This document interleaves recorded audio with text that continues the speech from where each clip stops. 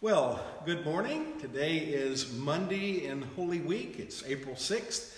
I want to welcome you this morning as we prepare for worship, for morning prayer. I hope your Palm Sunday yesterday was a blessing, and I certainly appreciate the folks who took pictures of their doors. We posted those on our Facebook page, and the doors with the palms and decorations I thought was quite lovely. And so again, look for opportunities on our website this week for the various liturgies. We'll have some scavenger hunts for children and adults. We'll have some activities that you can be involved in that will help your liturgy, your worship, be more interactive and engaging. Because one of my goals is, of course, to keep us connected to God, who is our creator, our sustainer, our redeemer, but also to keep us connected with each other. And so please help me get the word out. The best place to go is to our website. Just use your search engine, type in Holy Cross in Sumter, Holy Cross Stateburg. Both of those will get us to Google or somewhere where you can then click on our website. And so that's where you'll find the Holy Week activities. But tomorrow we'll be, God willing, gathering again for Tuesday in Holy Week. But today, it's Monday. And so we'll begin our service in just a moment. I want to remind you that as Anglicans, and I invite you to engage in this so that your worship will be engaging, we tend to stand for praise, sit for instruction or listening, and to kneel when we're praying. And I invite you to enter into those postures if it helps you in your worship. If it doesn't, then don't worry about it. But just want to help normalize and continue our liturgy in ways that we're familiar. And if you're a visitor, introduce you to a little bit of Anglicanism. Well, our opening sentence, that part that I read for Holy Week, is found on page 27. But if you're following in the prayer book, you'll probably want to go ahead and turn your prayer book to page 12, where right after the opening sentence, I will invite us to confess our sins. And so the confession is found on page 12. Our opening sentence today for Holy Week is from the book of Lamentations, chapter 1, verse 12. Is it nothing to you, all who pass by? Look and see if there is any sorrow like my sorrow, which has been brought upon me, which the Lord inflicted on the day of his fierce anger. Continuing now on page 12, let us humbly confess our sins to Almighty God.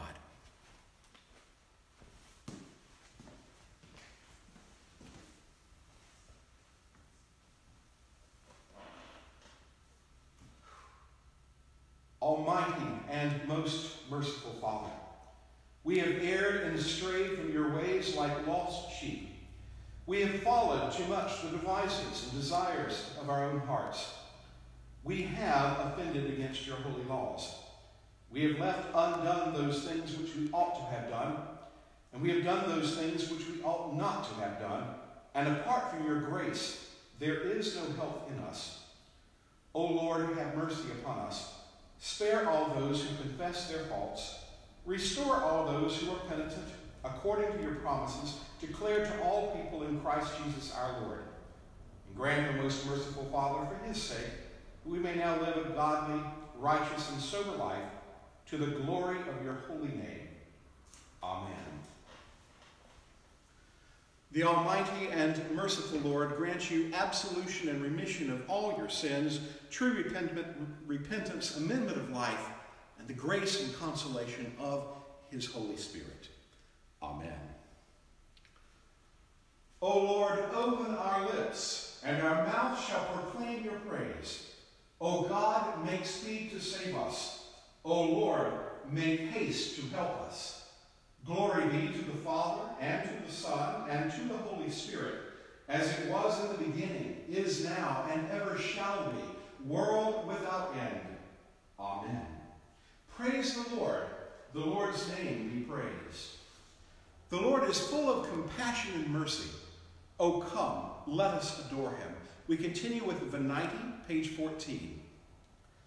O come, let us sing unto the Lord. Let us heartily rejoice in the strength of our salvation. Let us come before his presence with thanksgiving and show ourselves glad in him with psalms. For the Lord is a great God and a great king above all gods. In his hand are all the depths of the earth, and the sea is his, for he made it. For his hands prepared the dry land. O come, let us worship and fall down and kneel before the Lord our Maker. For he is our God, and we are the people of his pasture and the sheep of his hand. Today, if you will hear his voice, harden not your hearts as in the provocation, and as in the day of temptation in the wilderness, when your fathers tested me and put me to the proof, though they had seen my works. 40 years long was I grieved with this generation and said, it is a people that err in their hearts, for they have not known my ways, of whom I swore in my wrath that they should not enter into my rest. The Lord is full of compassion and mercy. O come, let us adore him. Our psalm for today is Psalm 36, verses 5 through 10, and it's found on page 313 of the Book of Common Prayer. Psalm 36, verses 5 through 10.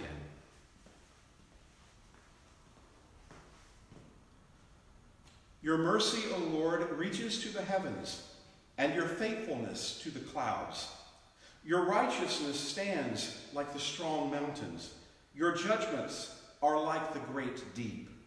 You, Lord, shall save both man and beast. How excellent is your mercy, O God! The children of men shall take refuge under the shadow of your wings. They shall be satisfied with the plenteousness of your house, and you shall give them drink from your pleasures, as out of a river.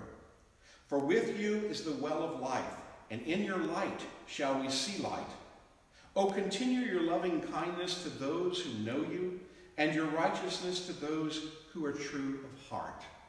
The Gloria Patri, together, page 16. Glory be to the Father, and to the Son, and to the Holy Spirit, as it was in the beginning, is now, and ever shall be, world without end. Amen.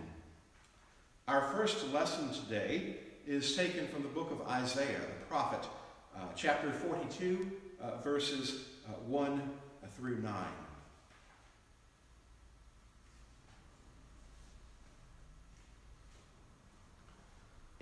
Behold my servant, whom I uphold, my chosen, in whom my soul delights.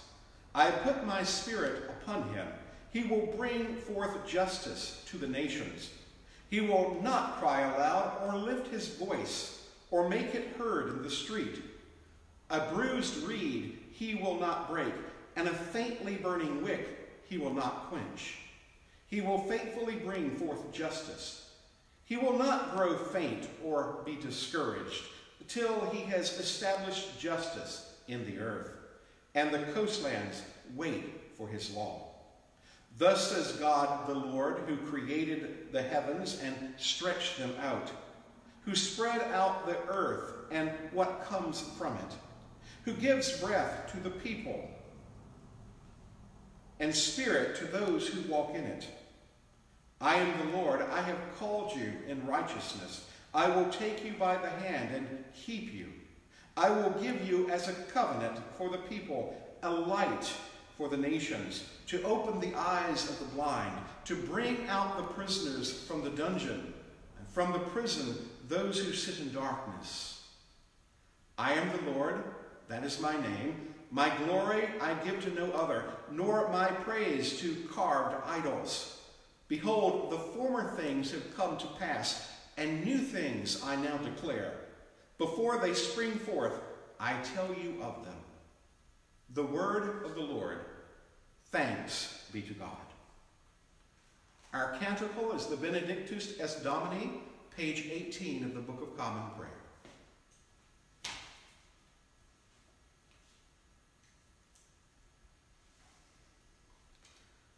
Glory to you, Lord God of our fathers. You are worthy of praise. Glory to you. Glory to you for the radiance of your holy name. We will praise you and highly exalt you forever. Glory to you in the splendor of your temple. On the throne of your majesty, glory to you. Glory to you seated between the cherubim. We will praise you and highly exalt you forever. Glory to you beholding the depths. In the high vault of heaven, glory to you. Glory to you, Father, Son, and Holy Spirit. We will praise you and highly exalt you forever. Our second lesson is taken from the book of Hebrews, chapter 11, verses 39 through chapter 12, verse 3.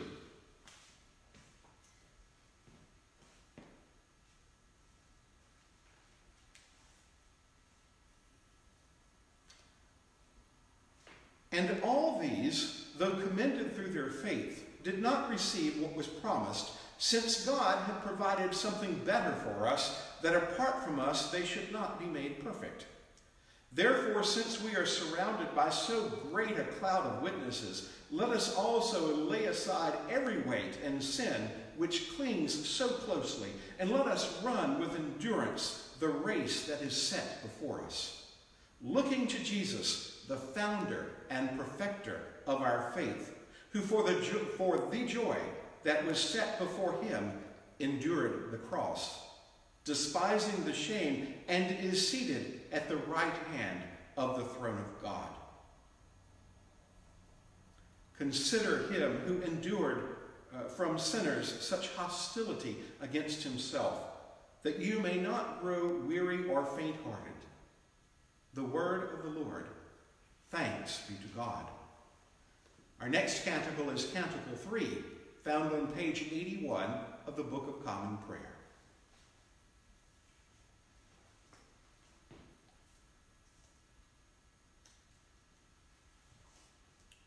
O Lord and ruler of the hosts of heaven, God of Abraham, Isaac, and Jacob, and all their righteous offspring, you made the heavens and the earth with all their vast array. All things quake with fear at your presence. They tremble because of your power. But your merciful promise is beyond all measure. It surpasses all that our minds can fathom. O Lord, you are full of compassion, long-suffering, and abounding in mercy. You hold back your hand. You do not punish as we deserve. In your great goodness, Lord, you have promised forgiveness to sinners, that they may repent of their sin and be saved. And now, O Lord, I bend the knee of my heart, and I make my appeal, sure of your gracious goodness. I have sinned, O Lord, I have sinned, and I know my wickedness only too well. Therefore I make this prayer to you. Forgive me, Lord, forgive me. Do not let me perish in my sin, nor condemn me to the depths of the earth. For you, O Lord, are the God of those who repent, and in me you will show forth your goodness. Unworthy as I am, you will save me, in accordance with your great mercy. And I will praise you without ceasing all the days of my life. For all the powers of heaven sing your praises, and yours is the glory to ages of ages. Amen. Our gospel reading is taken from the Gospel of John, chapter 12, verses 1 through 11.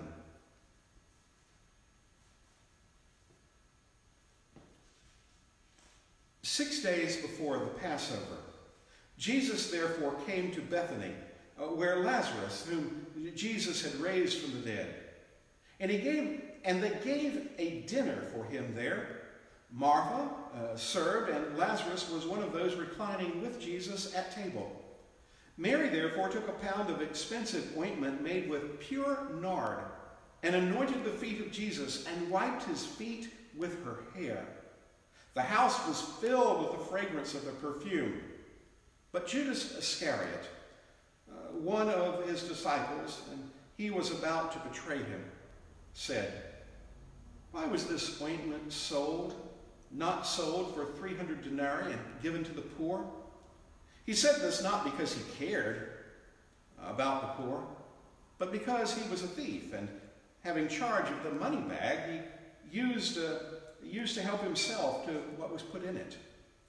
And Jesus said, 'Leave her alone, so that she may keep it for the day of my burial. For the poor you will always have with you, but you will not always have me.' When the large crowd of Jews learned that Jesus was there, they came not on account of him, but also not only account of him, but also to see Lazarus, whom Jesus had raised from the dead. So the chief priest made plans to put Lazarus to death as well, because on account of him, many of the Jews were going away and believing in Jesus. The word of the Lord. Thanks be to God. The next canticle is Canticle 4, which is found on page 82 of the Book of Common Prayer.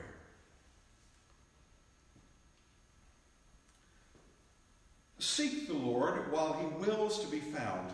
Call upon him when he draws near. Let the wicked forsake their ways and the evil ones their faults. And let them turn to the Lord, and he will have compassion, and to our God, for he will richly pardon. For my thoughts are not your thoughts, nor your ways my ways, says the Lord. For as the heavens are higher than the earth, so are my ways higher than your ways, and my thoughts than your thoughts. For as rain and snow fall from the heavens and return not again, but water the earth, bringing forth life and giving growth, seed for sowing and bread for eating, so is my word that goes forth from my mouth. It will not return to me empty, but it will accomplish that for which I have purposed, and prosper in that for which I sent it. Glory be to the Father, and to the Son, and to the Holy Spirit, as it was in the beginning, is now, and ever shall be, world without end. Amen. Please join with me in prayer. Come, O Holy Spirit, come, and fill our hearts with your soothing presence. Enlighten in us a love of your scriptures and a love of the Word made flesh, Jesus Christ, our Savior and Lord. In the name of the Father, the Son, and the Holy Spirit. Amen. In this homily this morning, I want to reflect briefly with you, first on our bishop's sermon yesterday that we were able to show and broadcast, and it's available on our website. It's available also on the YouTube account for Holy Cross, and you can get to that account where all of our videos are archived by just clicking from the website on the YouTube link there on the front page. But in that homily that our bishop gave, I just want to focus on that part where he was saying our idols perhaps are what's being punished, not us, but the idols that we have and that tempt us and move us away from God, those are being removed and stripped from us. And that call to be drawn closer to God, I just want to hold out that for you. Because the danger in this world, and of course we've heard the news this week and probably next week, and for some places like South Carolina maybe lagging behind a little bit, not because we're behind, but only in the sense that New York has had the brunt of this, and other states like South Carolina are behind in the sense of the suffering. So our day of reckoning, if you will come in several weeks from now. But nationally, we're being told that this week and next week is the roughest part of this. And that's assuming we continue to properly social distance. So this is the week, and in the next few weeks, that anxiety is going to go higher and higher. And we will hear all types of talking heads, including myself, but I hope my head is based in the scriptures and therefore has that degree of grounding that I want to have and I want you to have also. And so in this time of anxiety, I invite you to remember that our gathering daily for worship is so important because it grounds us in the scriptures, it grounds us in God, the Creator, it grounds us in Jesus, our Savior, who will come again. It grounds us in the promise of eternal, everlasting life, of a new heaven and a new earth. And therefore, it reduces anxiety. It reminds us that the world, as Jesus said today in the gospel, the poor you will have with us. We will continue to have challenges. And that's not a saying of there, don't worry about the poor. That's the last thing that I think Jesus would ever be saying and trying to convey to us. But what he's saying is, these suffering, this brokenness will continue until he comes again. But God has this. And his offer of everlasting life is for any who will turn to Christ, repent of their sins, and accept Jesus as their Savior and Lord, and be brought into the family of God. So this is a time that I think by focusing on that will reduce our anxieties. I hope so. I believe it will. The other thing I'd like to think about is how we can miss things. I find it truly sad that Lazarus, as recorded in the scriptures, now this is something to celebrate, but think about it for a moment. Lazarus got deathly ill, and he died. Jesus came and rose him back from the dead. There's a prefiguring of the promises that we are given through Christ for the future, where we, the dead, will rise again. But rather than celebrate that, those in authority who felt threatened by Christ, instead of celebrating that Lazarus, who was dead, is now alive, sought to put him to death again, because people were coming to Jesus and they were believing in Jesus. And I find that truly sad. I find that sad for Lazarus because he gets to die twice. And that's never a pretty thing. And yet it's also sad where people have missed the opportunity. And you and I have an opportunity today in the midst of this pandemic to be Christ, to send in money to the food bank, to help with United Ministries, to volunteer where you can safely, to do the social distancing that will keep yourself and others safe. And in that we can be a calming presence because we trust not in ourselves, but in Jesus Christ. And so I invite you to enter into that as we move into the various services and liturgies of Holy Week, that focusing will orient you and orient me and orient us toward the bigger picture. And so I invite you into that. And we now continue with the Apostles' Creed. That's found on page 20 of the Book of Common Prayer.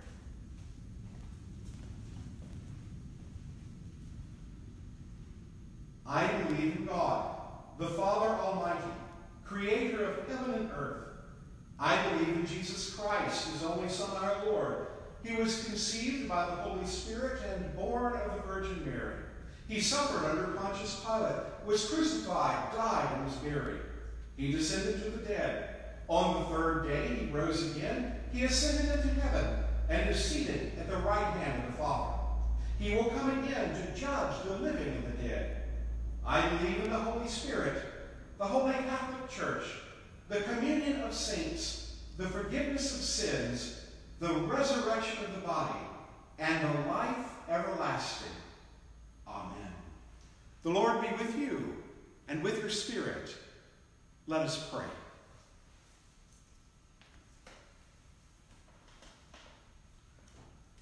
Lord, have mercy upon us.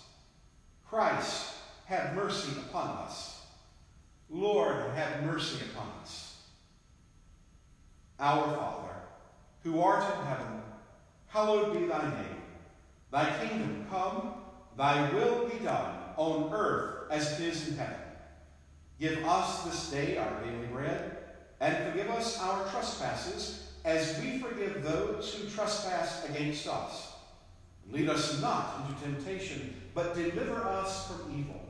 For thine is the kingdom, and the power, and the glory, forever and ever. Amen.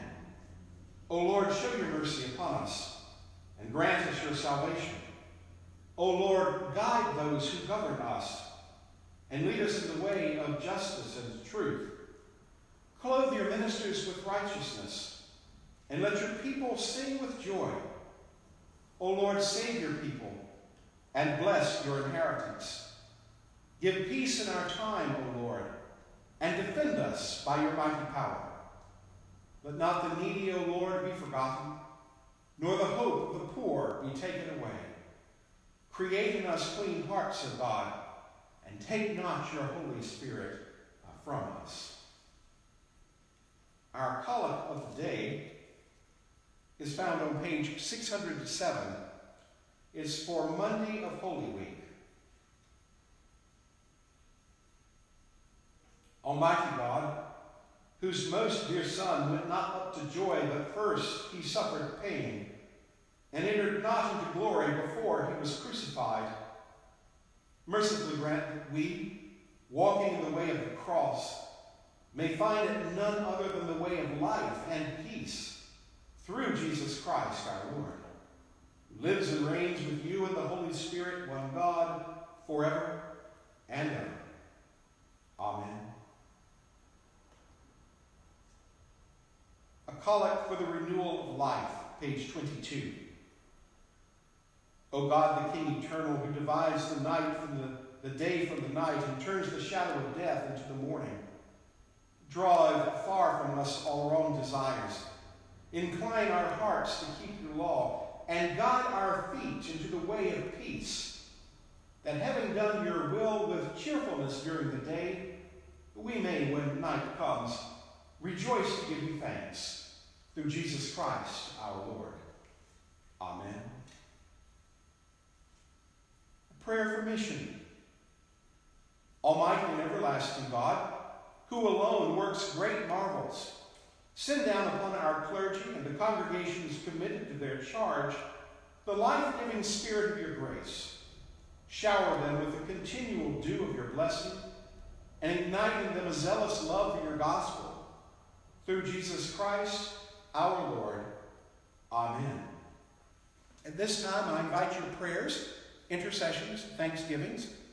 You may certainly lift them directly to the Lord, or if you would like me to join with you in prayer, simply post them under the comments of Facebook or on our website. There's a page dedicated to prayer requests and praise reports. And if you would use that, I will be glad to enter into prayer alongside and with you, lifting them up to our Lord and Savior, Jesus Christ.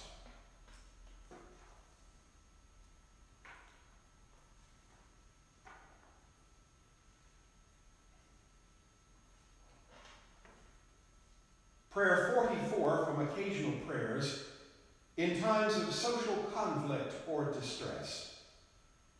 Increase, O God, the spirit of neighborliness among us, that in peril we may uphold one another, in suffering tend to one another, and in homelessness, loneliness, or exile befriend one another. Grant us brave and enduring hearts, that we may strengthen one another until the disciplines and testings of these days are ended, and you again give peace in our time. Through Jesus Christ our Lord. Amen. The general thanksgiving is found on page 25. Almighty God, Father of all mercies, we, your unworthy servants, give you humble thanks for all your goodness and loving kindness to us and to all whom you have made. We bless you for our creation, preservation, and all the blessings of this life, but above all for your immeasurable love and the redemption of the world by our Lord Jesus Christ, for the means of grace and for the hope of glory. We pray, give us such an awareness of your mercies that with truly thankful hearts we may show forth your praise, not only with our lips, but in our lives, by giving up ourselves to your service and by walking before you in holiness and righteousness all our days. Through Jesus Christ our Lord, to whom with you and the Holy Spirit be honor and glory throughout all ages. Amen.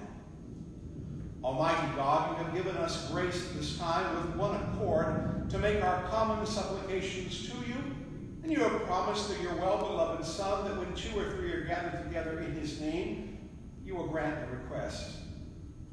Fulfill now, our Lord, our desires and petitions as may be best for us, granting us in this world knowledge of your truth, and in the age to come, life everlasting. Amen. Let us bless the Lord. Thanks be to God. Glory to God, whose power working in us can do infinitely more than we can ask or even imagine. Glory to him from generation to generation in his church and in Christ Jesus forever and ever. Amen.